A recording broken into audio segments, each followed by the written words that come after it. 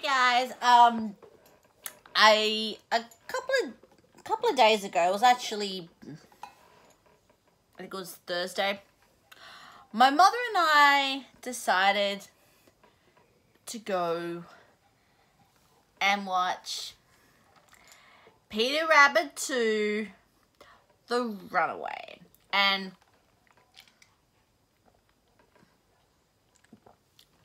I had to get one.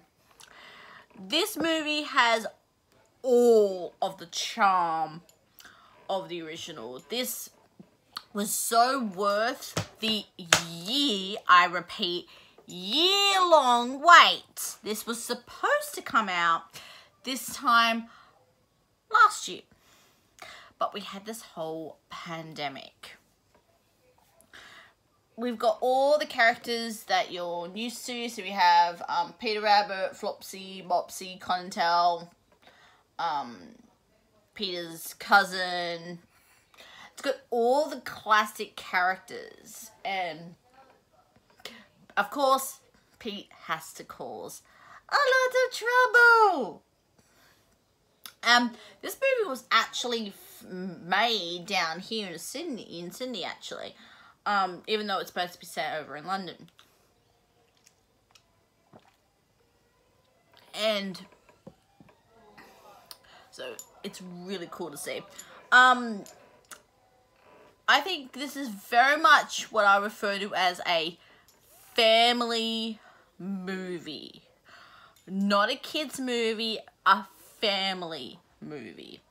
This will appeal to people that love Peter Rabbit as a character, and people that sort of read the books growing up, or even watched that that TV series, The Adventures of Peter Rabbit, because this is a little bit more of the characters from that one. The basic story is Rose Byrne's character has written a book about Peter and his escapades, and she's in the process of writing her second book, and she pretty much goes to London to try, and a publisher has come to her wanting to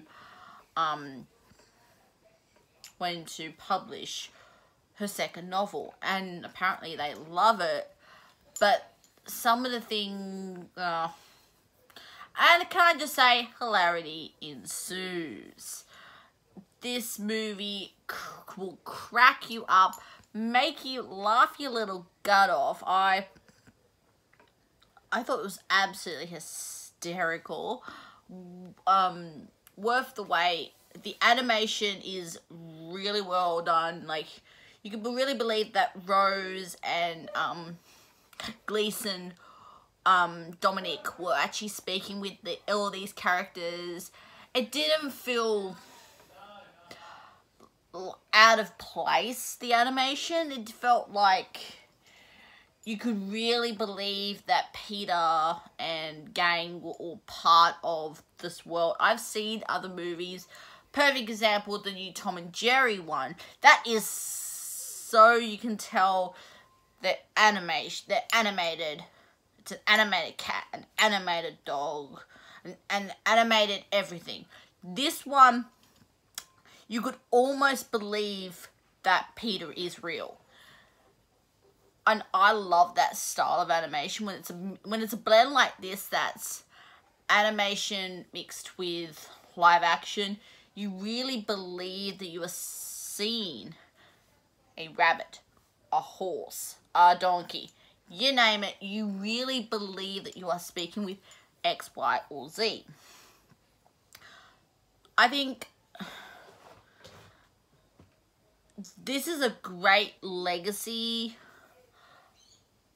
continuation of Beatrice Potter's creation. This is really feels like it's part of Beatrice's world, even though this is not necessarily in Beatrice Potter's world, but it feels like a part of the world.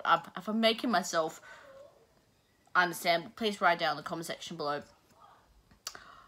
I think this is great way of bringing Peter and Friends to the newer generation. Thoroughly enjoyed myself. I will definitely be picking this up on Blu-ray. I had to get it in blue for my mother.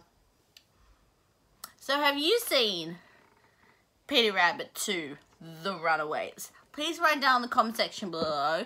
Please like, share, and subscribe.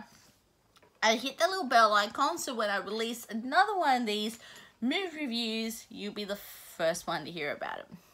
Now I shall see you in the next review. Ciao!